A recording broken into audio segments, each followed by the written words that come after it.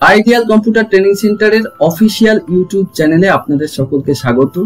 মূলত computer training টিউটোরিয়ালের উদ্দেশ্যে এই চ্যানেলটিকে তৈরি করা হয়েছে। আজকের টিউটোরিয়ালটি শুরু থেকে শেষ পর্যন্ত খুব মনোযোগ সহকারে দেখবেন এবং বুঝবেন। ভালো লাগলে অবশ্যই লাইক, শেয়ার এবং কমেন্টস করবেন।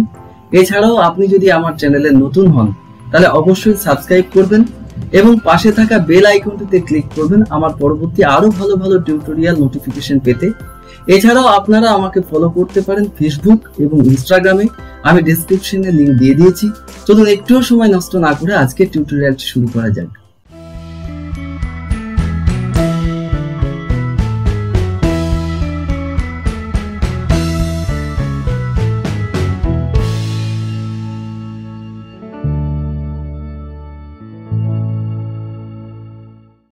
আজকে আমি মাইক্রোসফট অফিস এক্সেল 2007 আর একটি অর্থনৈতিক সূত্র ভিডিবি অর্থাৎ ভেরিয়েবল ডেসিলিং ব্যালেন্স সম্পর্কে বিস্তারিত আলোচনা করব। এক্সেল সম্পর্কিত আমার প্রত্যেকটি আলোচনা তাদের উদ্দেশ্যে যারা প্রতিনিয়ত তাদের ব্যবহারিক হিসাব নিকাশের ক্ষেত্রে ও কর্মক্ষেত্রে এমএস অফিস এক্সেল নিয়ে কাজ করে থাকেন। আমার আলোচনাগুলি সার্থক হবে তখনই যখন আমার এই প্রত্যেকটি আলোচনা আপনাদের ব্যবহারিক ক্ষেত্রে কাজে লাগবে। আশা রাখি শুরু থেকে শেষ পর্যন্ত আমার সবকটি আলোচনা আপনারা শুনবেন এবং বুঝবেন। আমি ট্যাগলাইন ও ডেসক্রিপশনে প্রত্যেকটি আলোচনার লিঙ্ক দিয়ে দিয়েছি। আসুন আজকের আলোচনা শুরু করি। আমি আজকের আলোচনা শুরু করব সেটা হচ্ছে ভিডিবি সম্পর্কে।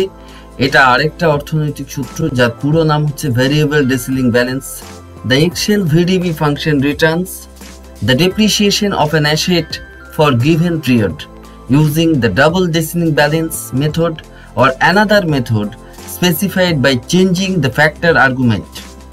By default, the VDB function will switch to straight line calculation. VDB stands for variable deciling balance. Purpose ta ki? Depreciation double deciling variable, return value depreciation in given period. Syntax টা কি অর্থাৎ সূত্রটা কি? সমান VDB ব্র্যাকেটের মধ্যে cost, salvage, life, start, and, factor, no switch এবং bracket শেষ। আর্গুমেন্টস গুলো কি কি আছে? না, কস্ট হচ্ছে initial cost of an asset, salvage হচ্ছে asset value at the end of the depreciation, life অর্থাৎ ফাংশন লাইফটা কি periods over which asset is depreciated, start হচ্ছে স্টার্ট পিরিয়ড, এন্ড হচ্ছে এন্ড পিরিয়ড এবং ফ্যাক্টর বা নো সুইচ এগুলো optional, এগুলো নাও লাগতে পারে। ফ্যাক্টর হচ্ছে rate at which the balance declines if omitted default two true. No switch হচ্ছে এটা optional, do not switch to straight line, default value is false. এই ক্ষেত্রে আমরা এই যে ভিডিবিটা আমরা ব্যবহার করব এটার একটাই লজিক, সেটা হচ্ছে আমরা যেমন এসওয়াইডি, ডিবি, ডিডিবি, এসএলএন এগুলো প্রত্যেকটা একটা মেয়াদ শেষের কথা ভাবছিলাম, এখানে কিন্তু সেই জিনিসটা করবো না। একটা গিভেন পিরিয়ড আমি যদি মনে করি 2 থেকে 3 বছরের মধ্যে আমার ক্ষতির পরিমাণটা কত হলো, বা 9 মাস থেকে 12 মাসের মধ্যে যে ক্ষতিটা হয়েছে সেই ক্ষতির হিসাবটা আমি বার করতে চাইছি, এই ধরনের যে শর্তগুলো থাকবে সেক্ষেত্রে আমরা ভিডিবি ক্যালকুলেশনটাকে ব্যবহার করতে পারবো। আমি এক্সেল সিটে সরাসরি চলে যাচ্ছি। আমার একটা এক্সেল সিট আগে থেকেই তৈরি করে রাখা আছে, আমি ছকটাকে তৈরি করে রেখেছি। তো এক্ষেত্রে যেটা বিষয় সেটা হচ্ছে যে আমি আগে থেকেই গল্পটা তৈরি করে রেখেছি। গল্পটা হচ্ছে এরকম যে ভিডিবির পুরো নাম লিখে দিয়েছি ভেরিয়েবল ডেসিলিং ব্যালেন্স, এবং এই ক্ষেত্রে যেটা আছে কস্ট 1,20,000 টাকা, স্যালভেজ ভ্যালু 20,000 টাকা, ফাংশন লাইফ 6 বছর। আমি গল্পটা এইভাবেও বলতে পারি, ধরা যাক আমি একটা ল্যাপটপ কিনেছি 1,20,000 টাকা দিয়ে, সেই ল্যাপটপটাকে আমি 6 বছর ধরে ব্যবহার করব। 6 বছর ব্যবহার করার পরে আমার ল্যাপটপটাকে আমি বিক্রি করতে চাইছি, এবং বিক্রি করার সময় তো আর 1,20,000 টাকা পাবো না, তার একটা স্যালভেজ ভ্যালু থাকবে। সেই স্যালভেজ ভ্যালুটা ধরা যাক আমার 20,000 টাকা। তাহলে 20,000 টাকা হলে টোটাল ডেপ্রিসিয়েশন কত হলো আমি একটা ক্যালকুলেশন করে দেখতে পারি, সমান 1,20,000 বা এই যে ঘরটা আছে এইটা মাইনাস 20,000, অর্থাৎ এই দুটোর বিয়োগফল যেটা বেরোবে সেটাই হচ্ছে ডেপ্রিসিয়েশন ভ্যালু অর্থাৎ লস। সেক্ষেত্রে হচ্ছে 1,00,000 টাকা আমার ব্যবহারজনিত অপচয় যেটা হয়েছে সেইটার খরচটা আমি 1,00,000 টাকা হিসাবে ক্ষতি মূল্য বলতে পারি।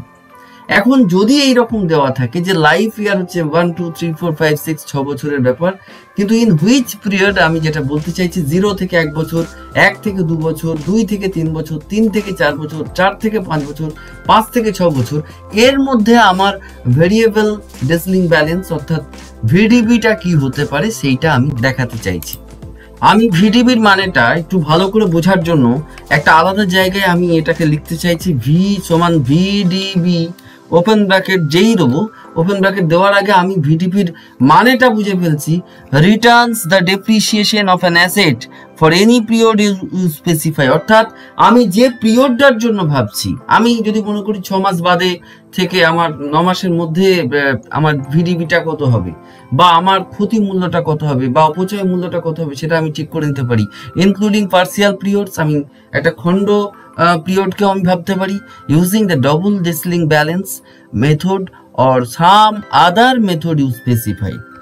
এখন আমি এইটাকে ডেপ্রিসিয়েশন ভ্যালু ওই 0 থেকে 1 বছরের মধ্যে কত হতে পারে সেইটা আমি ভাবতে পারি, সমান ভিডিবি ওপেন ব্র্যাকেট।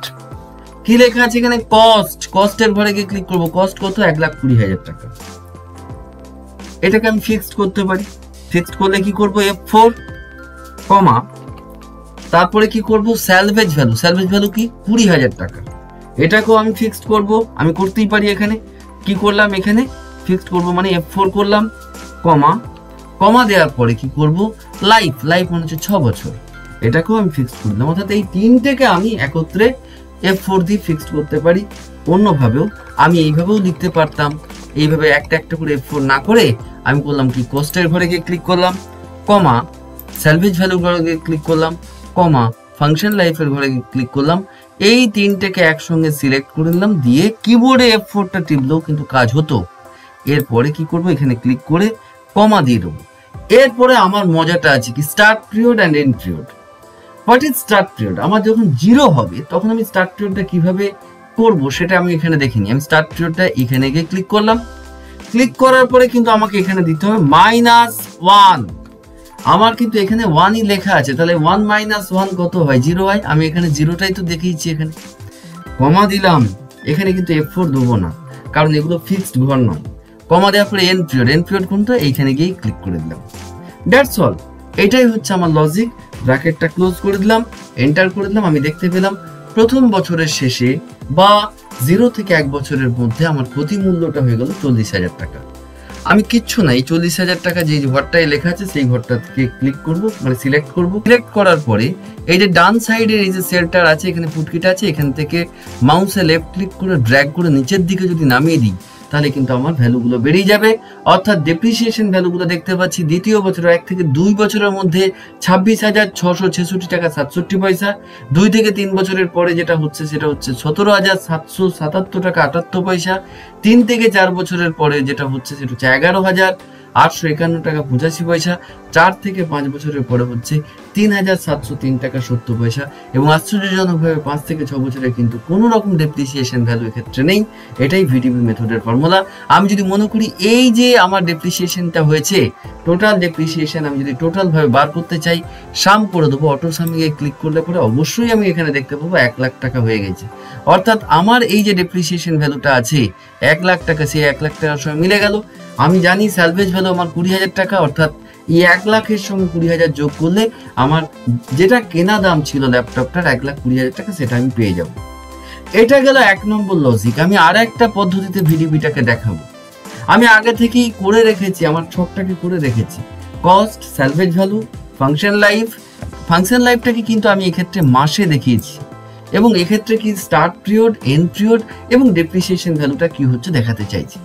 আমি বিভিন্ন রকম দাম লিখে রেখেছি। কস্ট আগে থেকে লিখে রেখে দিয়েছি, তাদের স্যালভেজ ভ্যালু কত আগে থেকে লিখে রেখে দিয়েছি। ফাংশন লাইফ মাসে কোনোটা 72 মাস, কোনোটা 7 মাস, কোনোটা 24 মাস, এইভাবে লিখে রেখে দিয়েছি।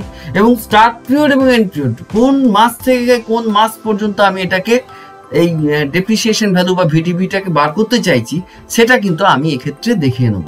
আমি এক্ষেত্রে ডেপ্রিসিয়েশনটা লিখতে পারি সমান ভিডিবি ওপেন ব্র্যাকেট রাখলাম। ওপেন ব্র্যাকেট রাখার পর আমি যেটা করব সেটা হচ্ছে কস্ট, কমা, স্যালভেজ ভ্যালু, কমা, ফাংশন লাইফ এটা মাসে, কমা, এবার হচ্ছে স্টার্ট পিরিয়ড আমি লিখেই রেখেছি, কমা এন্ড পিরিয়ড। এক্ষেত্রে কিন্তু কোনো রকম কোনো F4 দেওয়ার দরকার নেই, কারণ কোনো ঘরটাই আমার ফিক্সড ঘর নয়। ব্র্যাকেটটা ক্লোজ করে আমি যদি এন্টার করে দিই, আমি দেখতে পাবো যে আমার এই যে আমার এখানে যেটা দেখিয়েছি সেইটা কিন্তু আমার লজিক এখানে চলে এসেছে, এবং আমি এখানে দেখতে পাচ্ছি যে আমার এখানে কি দেওয়া আছে। আমি একটু ছোট করে নেবো ঘরটাকে, তাহলে আমার বোঝার সুবিধা হবে বা দেখার সুবিধা হবে। আমি দেখতে পেলাম যে এই যে 25 মাস থেকে 32 মাসের মধ্যে আমার ক্ষতিটা হয়েছে 10,619 টাকা 43 পয়সা। আমি যদি এই যে ডান সাইডের যে ক্লিক করার যে জায়গাটা আছে, এখানে ফুটকিটা আছে, এখান থেকে লেফট ক্লিক করে যদি নিচের দিকে নামিয়ে দিই, তাহলে আমি দেখতে পাবো যে আমার ভ্যালুগুলো কি কি দাঁড়িয়েছে। মাইন্ডেড কিছু কিছু ক্ষেত্রে কিন্তু আমার জিরো দেখিয়েছে। কেন জিরো দেখিয়েছে? কারণ যে ক্ষেত্রে 24 মাস আমার টোটাল পিরিয়ড, সেক্ষেত্রে 18 মাস থেকে 22 মাসটা কিন্তু এই যে আমার প্রথম শর্ত ছিল 5 থেকে 6 বছরে 0 টাকা, সেটার মতোই এখানে দেখিয়ে দিয়েছে। এক্ষেত্রে আমি দেখতে পাচ্ছি জিরো ভ্যালু আছে। আচ্ছা, যদি আমি একটা কাজ করি, এখানে যদি 18 মাসের জায়গায় 4 থেকে 6 মাস করে দিই, তাহলে কি ভ্যালু দেখাবে? হ্যাঁ, দেখাবে। আচ্ছা, এই জায়গায় 12 থেকে 18 মাস আছে, এটাকে যদি আমি মনে করি যে 2 থেকে 4 মাস দেখতে চাইছি, তাহলেও কিন্তু আমার একটা ভ্যালু দেখিয়ে দেবে।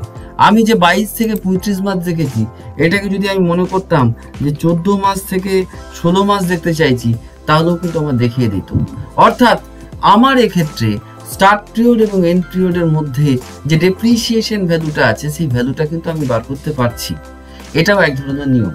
অর্থাৎ আমি cost, salvage value, function life, start period, and period এগুলো যদি রেখে দিয়ে আমি ডেপ্রিসিয়েশন ভ্যালুটাকে বার করতে চাই, সেটাও ভিডিবি মেথডে আমরা বার করতেই পারি। এই হচ্ছে আজকের আলোচনা। আজকের আলোচনা যেটুকু ছিল সেটুকু ছিল ভিডিবি সম্পর্কে।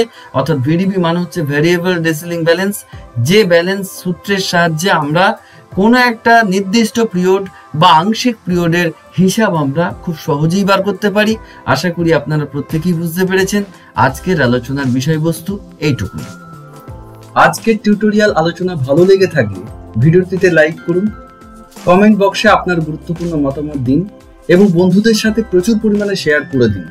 আর এইরকম আরো ভালো ভালো টিউটোরিয়াল লিংক পেতে চ্যানেলটিকে সাবস্ক্রাইব করে পাশে থাকা বেল আইকনটিতে ক্লিক করে দিন।